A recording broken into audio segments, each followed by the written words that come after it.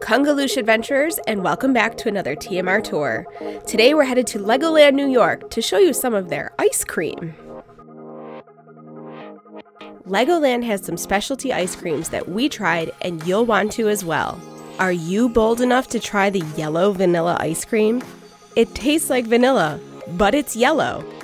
You can find this at Granny's Apple Fries, but if you want to try all ice cream flavors, head up to Wizard's Frozen Wonders, where you can try chocolate, vanilla, cotton candy, and sour apple. Kinda strange, but really fun. One thing we noticed at Wizard's Frozen Wonders is the spoons. They actually change color in the cold temperature of the ice cream. They're magic spoons that you're definitely going to want to take home with you as a free souvenir.